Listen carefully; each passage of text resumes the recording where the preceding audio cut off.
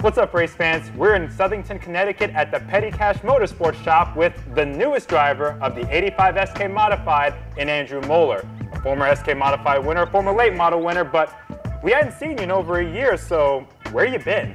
Yeah, we've been a little MIA from Stafford, if you will. I mean, obviously we raced the American Canadian Tour race at the beginning of the season last year, and then, kind of just, we weren't at Stafford. We weren't at Stafford as I wasn't at Stafford as a driver. We weren't at Stafford as a team. We weren't at Stafford as a fan. We kind of just took the free Fridays and used them to our advantage to kind of relax at home for the first few weeks. And as the weeks went on, right, it's like, man, what do I do with myself on Fridays? The last 5 years of my life, I'd been at Stafford on Fridays in the spring, summer, and fall, looking through the windshield of the race car. So,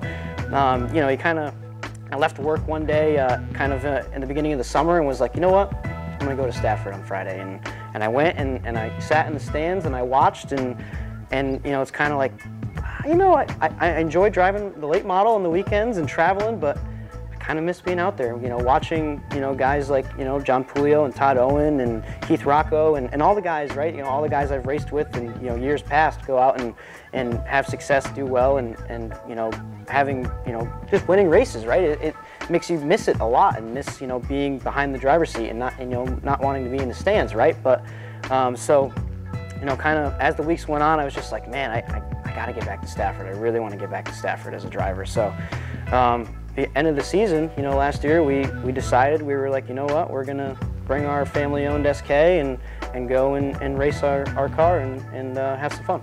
And you did pretty good. We did do pretty well. We started pretty far back. I think we started 27th.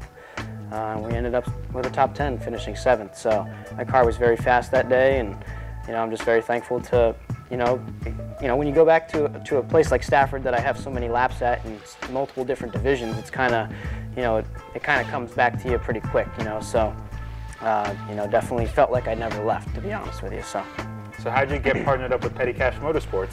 So honestly, we kind of had talked with Petty Cash in the past and, couldn't put something together, and finally, over this past winter, it came together, pretty quick, and, they thought that I was going to be a good fit for the team, and I was very happy with being the guy that they chose. There are many great drivers out there that deserve an opportunity, and I'm thankful that I was the #1 pick to be the driver of the 85. So I can't thank Tick Mike and Ginny and Tyler and JJ enough for believing in me, and everyone that's part of Petty Cash for believing in me and giving me the opportunity.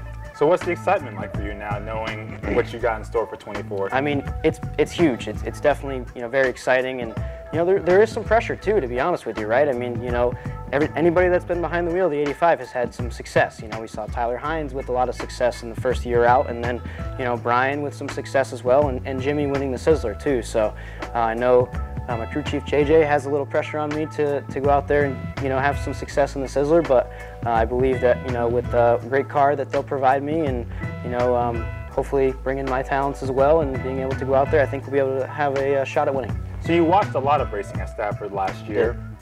What did you observe with the SK Modifieds that can help you prepare for this year?